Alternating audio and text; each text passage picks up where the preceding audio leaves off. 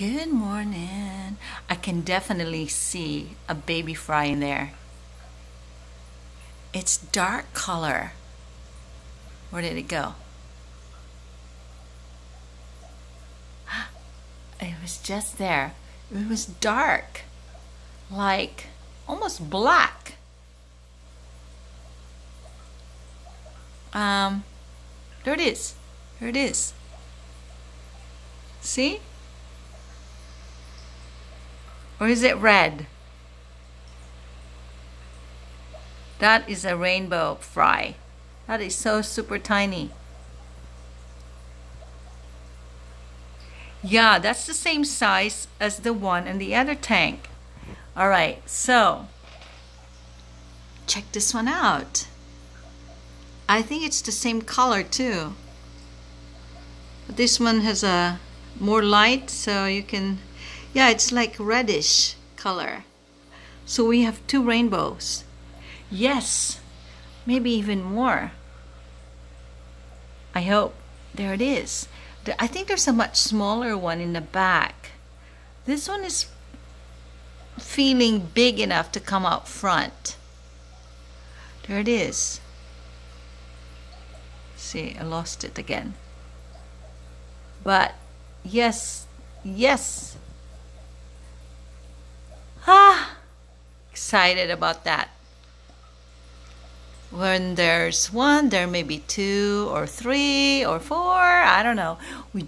My husband just moved this big mop from over here with that rainbow papa and his two females, I think, are very active. And they do a lot of, it's a glare, do a lot of egg laying. So move that mop to this side.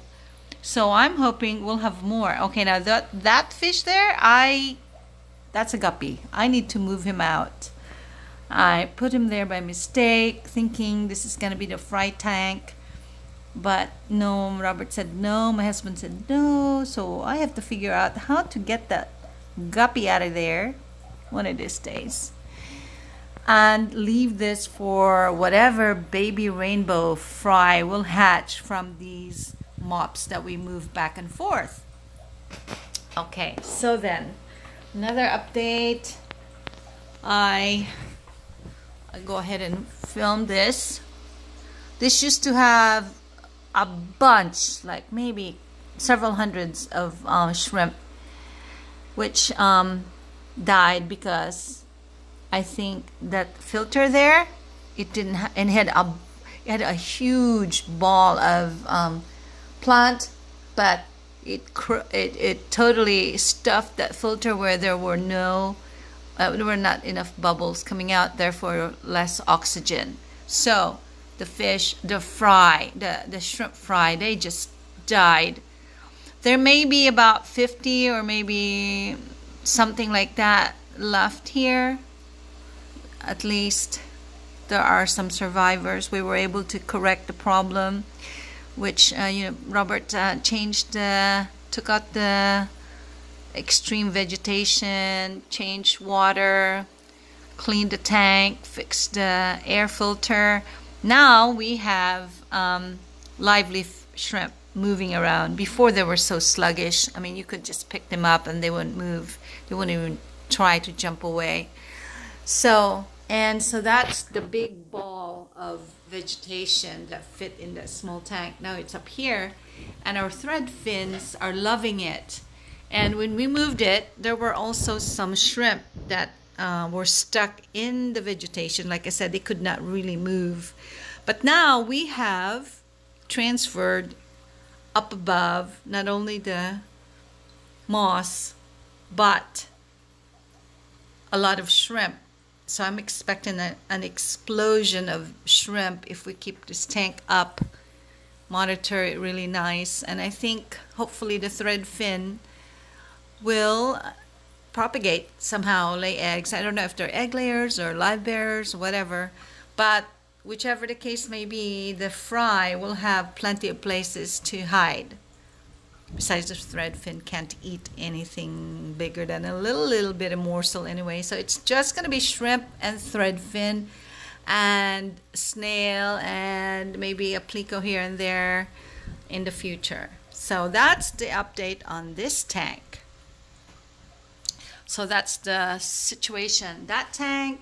And then we have the blue shrimp with cory cats. Cory cats, they have actually laid eggs, and we have not been successful in making them hatch because we keep moving them. So I think there were two, the last two that were laid, we left them alone in this tank.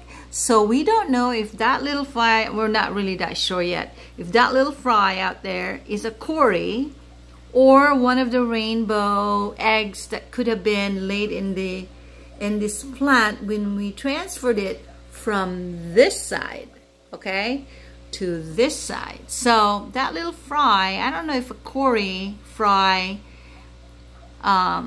swim like that, or do they like stay in the ground like the parents do? So yeah, that is a little bit of curiosity there. We are quite curious to see if that is a rainbow indeed. Either way, we will be happy. And so now we have oh yeah, this cory hatched from an egg, we suppose, in this tank, because there were no cory cat. We didn't put anything there several months ago. When we moved some vegetation like that and one of these into that tank, all of a sudden we found a cory cat, a baby one.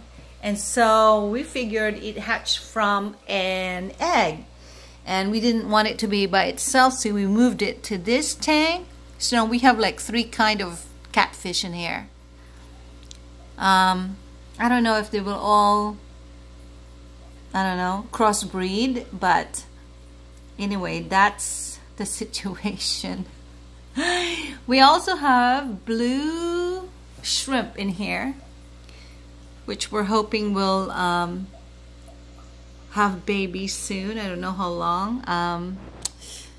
I have not been feeding them quite as much as I used to, because when those other fish, or no, sorry, the shrimp died off from that tank, I thought it was me overfeeding them, because I do feed them like crazy. Come to find out, I was feeding them just fine. It was just that the air and the water quality was not up to par, and that's how they got sick. So I have backed off a little bit on my feeding these things. I am a gardener and I like to grow things, and I feed and feed and feed in the ground.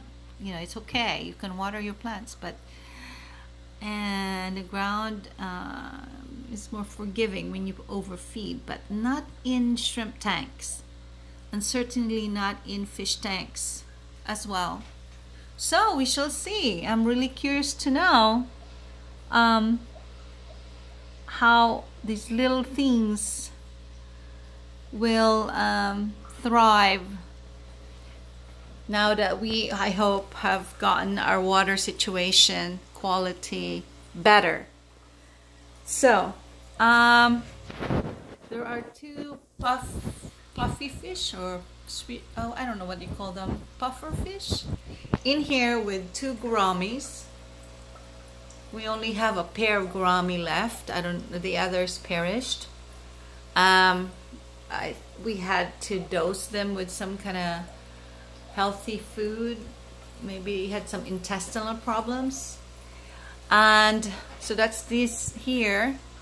I don't feed him as much as well. This is the experimental tank where we had 1 female guppy, that one with the yellow tail, really super healthy, and there were 3 males, and now all the babies. So now I have to figure out, I have to remove some of these, maybe all of these guppies, baby guppies, put them somewhere, because I'm gonna keep breeding a certain pair. So we need another set of fish tanks. aquariums. That's the deal. Now here is the male, all male guppy, inler guppy tank.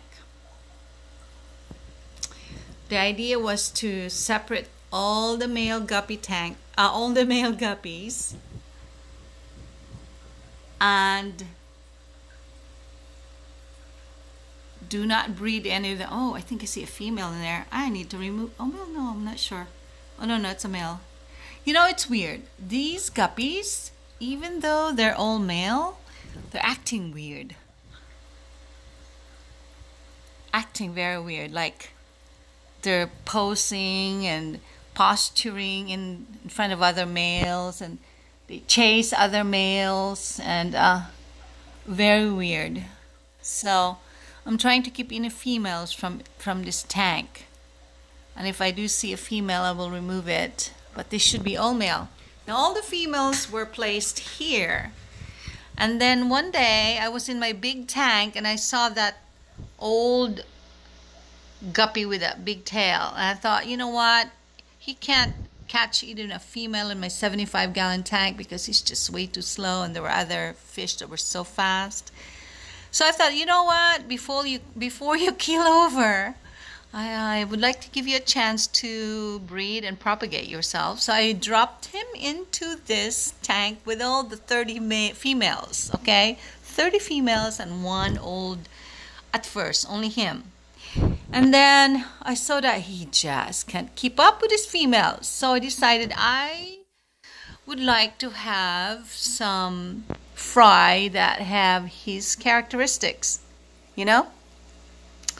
But he just can't do it. So I went ahead and pulled all the little antler guppies that have red and black coloring, and I placed them here. And we have like about 4 little male antler guppy that are red and black. So they are here in this tank with all the female guppies they can ever wish for.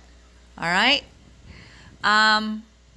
So the idea is to breed black and red guppies, right? I don't know if it'll be successful. We shall see. But I would love to get one of those guppies from this breed, from this pool. The guppy that has the Dumbo fins, for some reason, I really like that idea.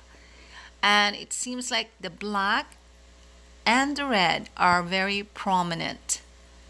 They come out a lot quicker. I mean, they're more apparent. So the fins seem to have black in some of these guppies. So I'm trying to grow that out. So am I being selective? Is this selective breeding? It's a very poor start because there's a bunch of females in here. I know I'm gonna have a big job. If they have their fry, I'm gonna have a big job separating some of these stuff. But that's okay. I'm willing to do the job. I am willing to do the task for the end that I'm seeking. So I know I'm gonna have to have several other tanks to separate these guys. That's okay too. I did find that there was a male antler in here. But I've been watching him. He's really hard to catch, but I've been watching him, and he's not acting like a male. I think he's overly outnumbered, and so he is not acting like a male, or he's still probably really a juvenile. And so I think it's that one there, maybe.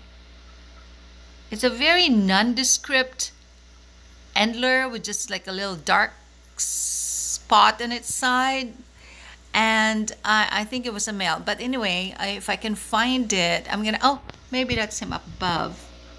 I'm gonna have, when he starts, yeah, that's him. When he starts acting like a male, like wanting to have a female, then I'm gonna have to move him out because I cannot, I don't want that. Yeah, I think that's him. I think.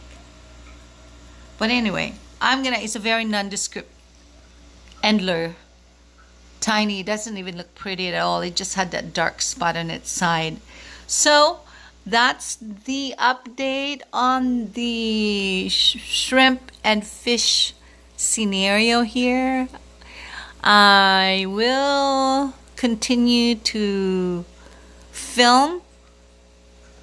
That's all I'm doing. It's just filming right now. I haven't even posted or anything like that or done any editing. I'm just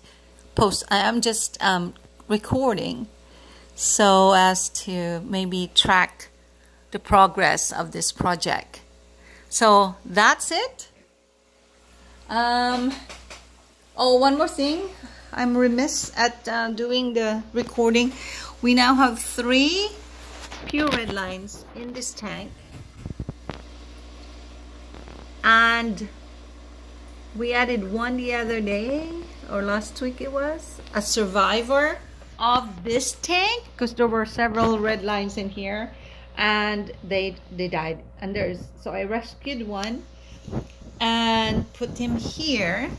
So now there are 3. But the other day I did find one other white and red in here. So difficult to find. So one day I will find him, and I will also move him over to this side. So then we will have 4. And I'm hoping it will be a male-female combination. So I'm also hoping for babies. I haven't seen anything yet. So that's it on my shrimp update. Here's looking at you, shrimpies in this tank, survivors, hardened survivors. Hopefully it will be for the good of the shrimp community and for the good of the Hughes Shrimp and Fish Farm. Thank you for watching. Fade away.